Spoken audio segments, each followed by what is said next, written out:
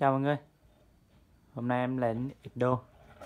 Đầu tiên như thường lệ em vẫn có mấy mũi taro này, mấy hộp taro, kéo tỉa, kéo các căn, có cái cào đây mọi người, về hai cái dao gấp, vậy là một cái cơ tay. Mấy cái hộp taro này trên bài nó vẫn còn nhiều lắm, mọi người có nhu cầu thì cứ đặt hàng em nhé. Rồi, video này mọi người có xem có sai mình nào thì liên hệ ấy. Số điện thoại 0965270762, số điện thoại có xuống Zalo. Đầu tiên là em có một bộ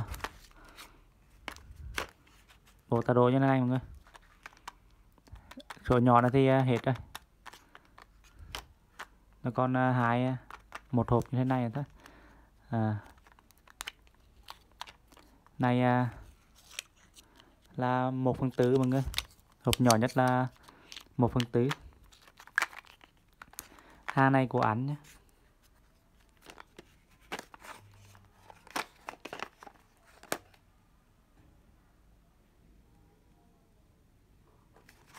Hàng của anh mọi người. Hộp này 3/8. Hộp này 7/16.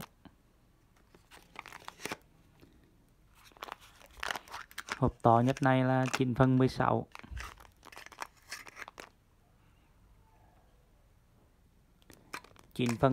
mọi người. Rồi. Một hộp là 3 mũi khoáng. Số 1 gồm có 4 hộp, 290.000.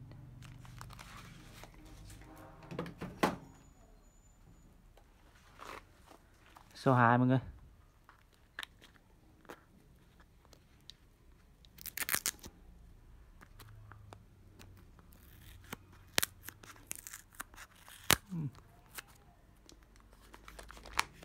Kéo dài chặt quá.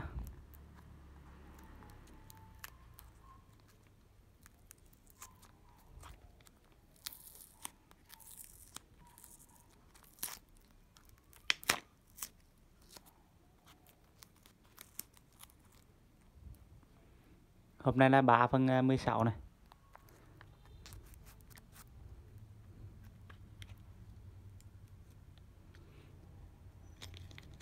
Hàng nó thì trong này mọi người.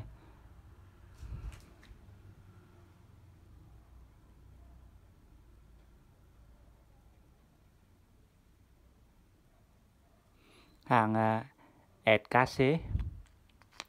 Hộp đầu tiên là 3/16. Rồi tiếp theo thì vẫn là 3 cái hộp như thế này.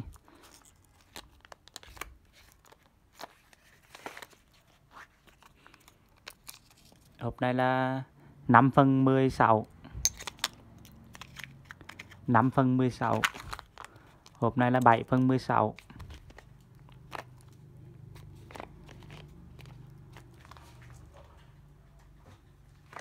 7/16 mọi người, hộp này chưa khui nữa.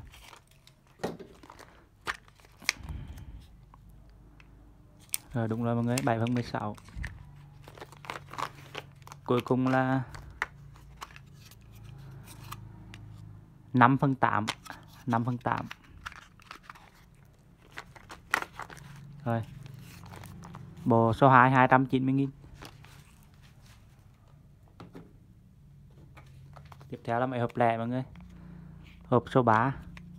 Hộp này 5/16. 5/16, hộp này 70.000. Số 3.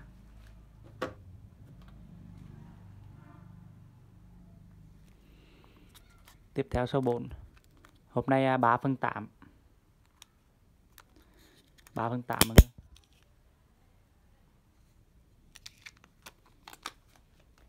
Số 4 là 70.000.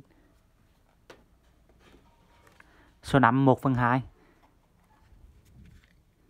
1/2 mọi người.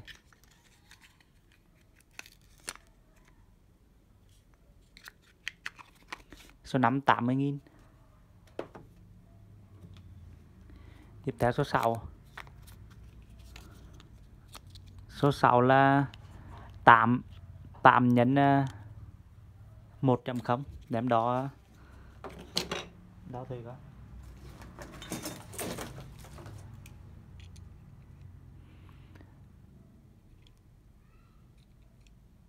Nó vào khoảng 8,5 ly mọi người. 8 nhân 1.0 vào khoảng 8,5 ly á. Rồi số 6 70.000. Số 7 mọi người, số 7 là 9/16. 9/16. Hộp này số 7 90.000.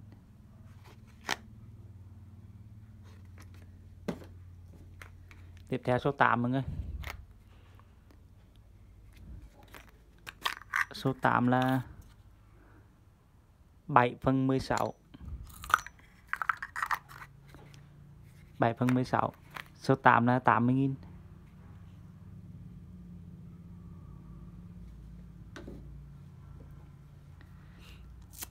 Tiếp theo số 9 mọi người. Cái kép tỉa.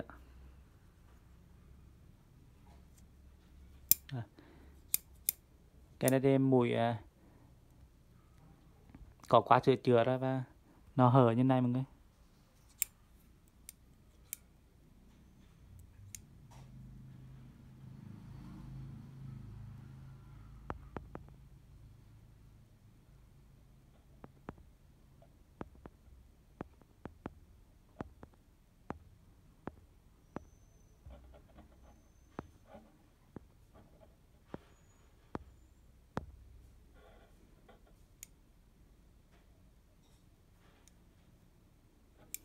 Trên đầu mũi này có hở này.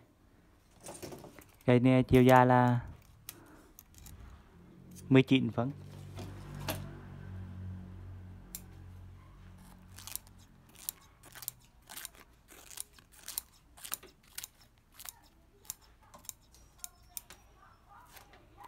Số 9 130.000. Cái này không có mộc. Tiếp theo số 10 mọi người. Cái này có mộc.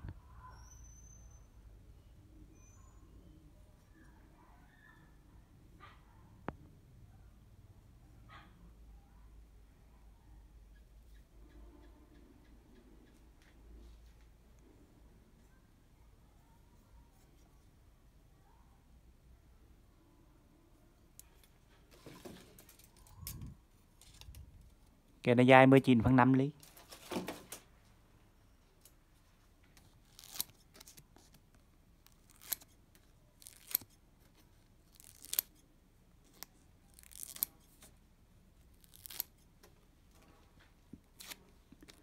Số 10 210.000. Tiếp theo số 11 nghe, một cái kẹp cắt canh, cái này không có mộc.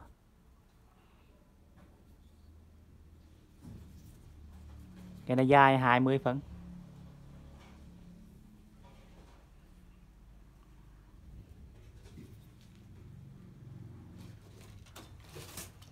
Rồi đem tẹt nha mọi người.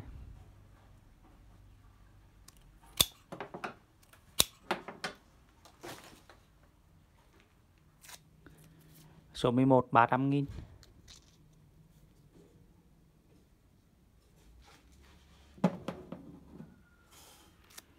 Tiếp theo số 12 mọi người, cái này bình thường nó là keo tỉa mọi người. Keo tỉa mũi nó dài này. Mà có ai đó đã sửa nó cái mũi thành ngắn như này đây.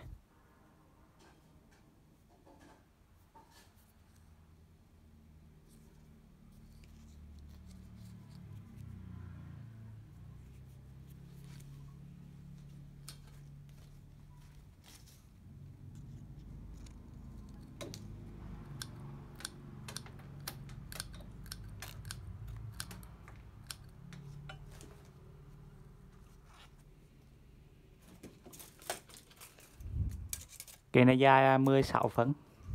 Do nó bị gãy mũi đó mọi người. Không, nó nằm ở cỡ 20 phân á. Rồi số 12 150.000.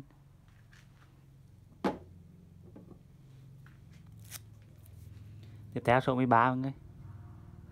Một cái kẹo cắt canh.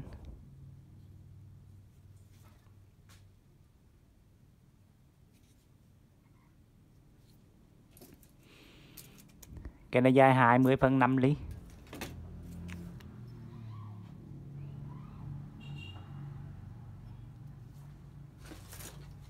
Rồi đem tẹt mọi người.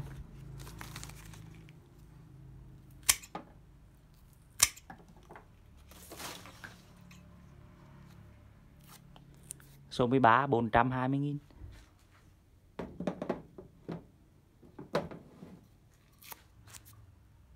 Tiếp theo số 14.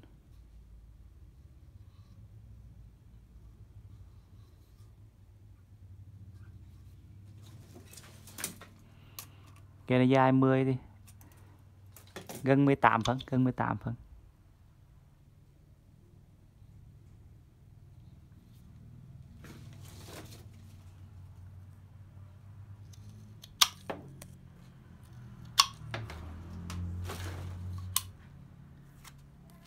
Số 14 200.000.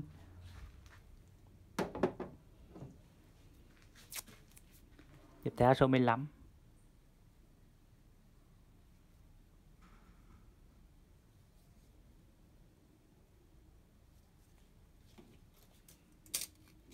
Cái này dài 18 phân.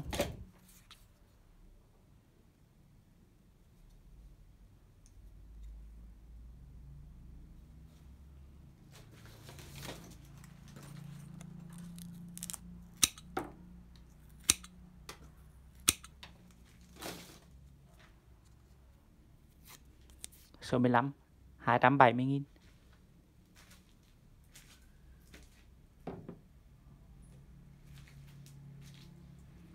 Số 16 mọi người.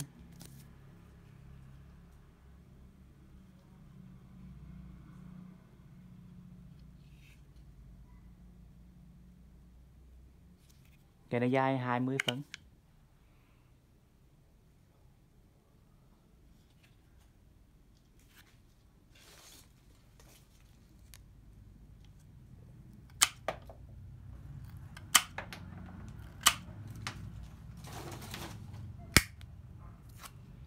Số 16 240.000.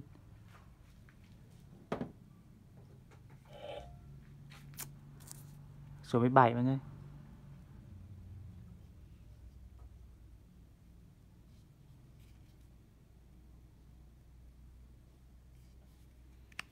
Cái này dài 20 phân.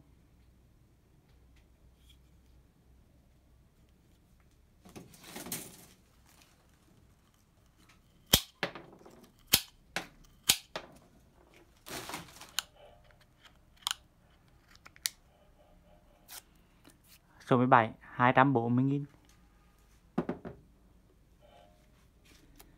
Tiếp theo số 18 mọi người. Cái này dài 20 phân.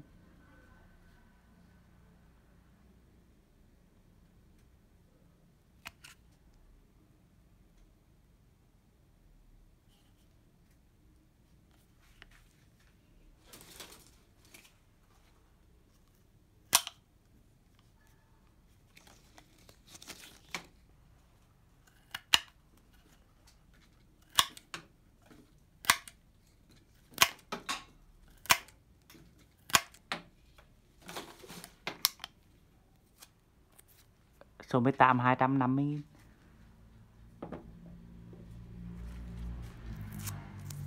Số 19 mọi người. Cái này dài 20 phân.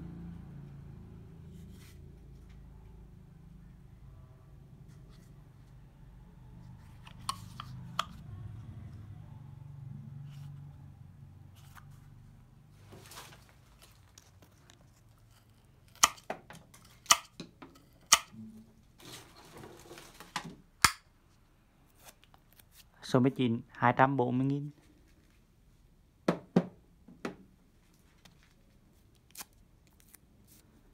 Số 20.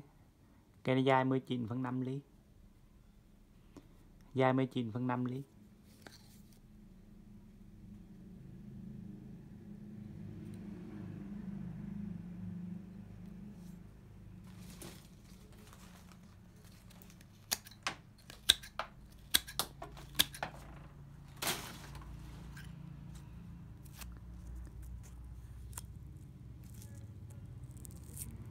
Số 20 340.000.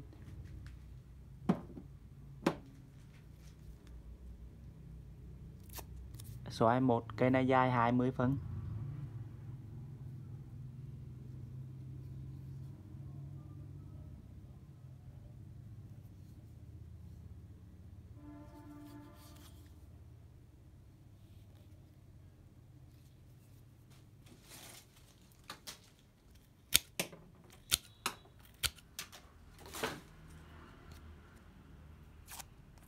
Số 21, 390.000.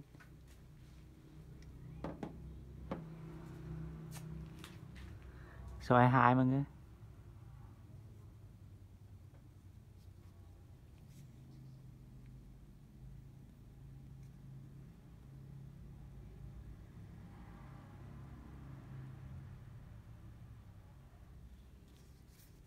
Giá tăng nó đọng trên này mọi người.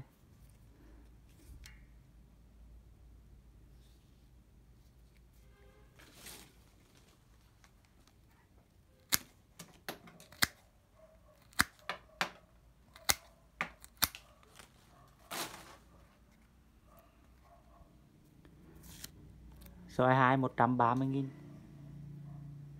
22 130.000. Tiếp theo số 23 mọi người. Cái này dài 19,5 ly.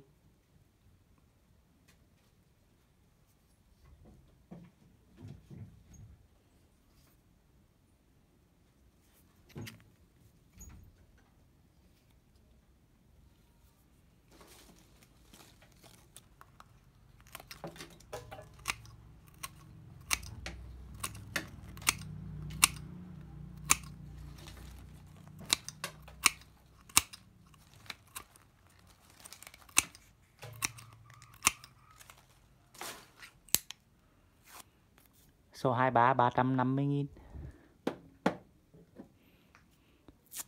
Tiếp theo số 24 mọi người. Cái này dài 21 phân. Dài 21 phân.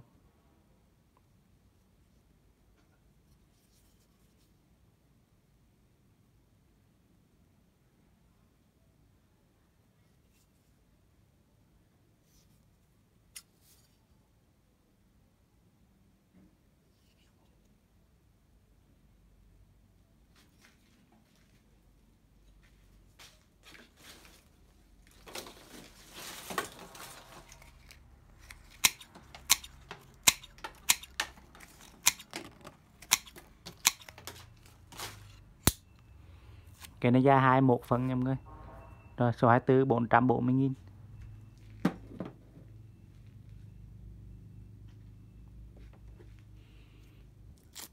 25 là một cái cào hiệu Sally 7,5 phân 75mm 3 in.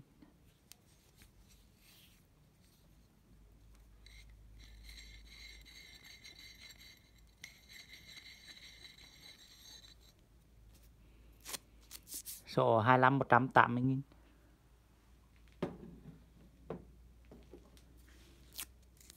Số 26 mọi người.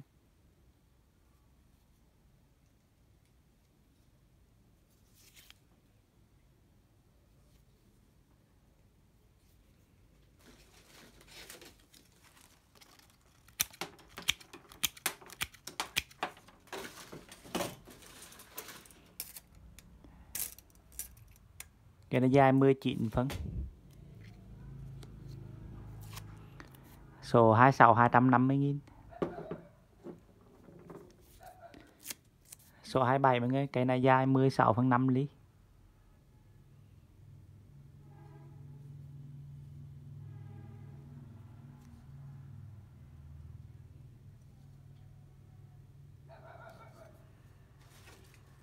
Dài 16,5 ly.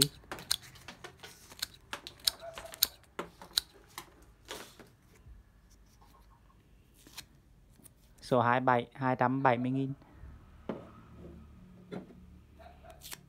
Tiếp theo số 28 mọi người. Cái em đã sửa cái đầu mũi lại rồi. Đầu mũi nó bị gãy mọi người.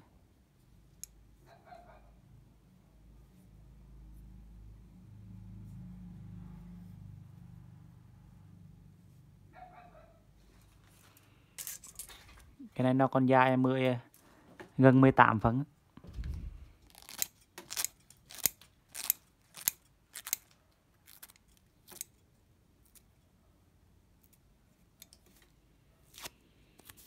Số 28 120.000. Số 29 cái này cũng đã được sửa cái đầu mũi rồi.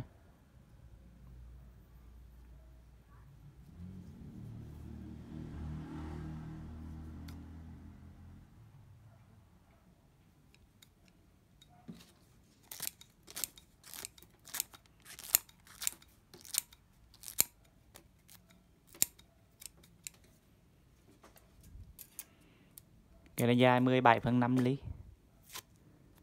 Số 29 120.000. Tiếp theo là hai cái dao gấp mọi người. Cái này khâu sưng.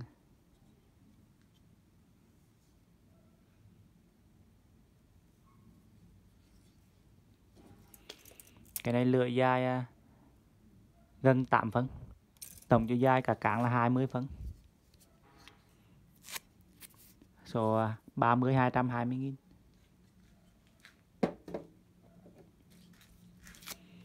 Số 31 mọi người. Cái dao gấp cái này thì nó sục xịt.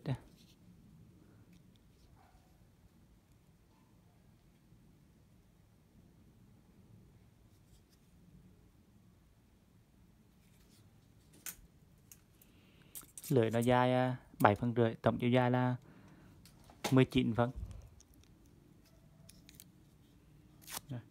Số 31 90.000.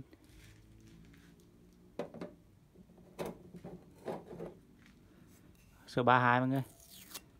Một cây dao gẹp, cái này không có mọc đâu.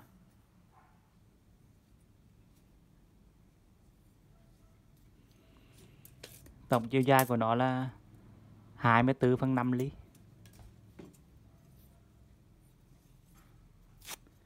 Số 32 170.000.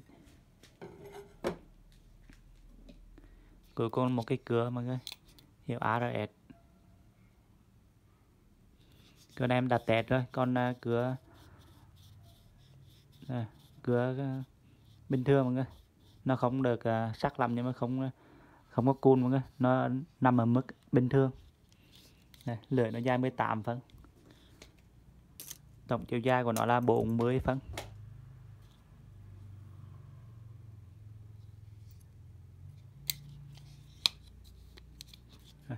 Số 33 200.000. Rồi video của em đến đây kết thúc rồi. Chào mọi người. Hẹn mọi người clip tiếp theo.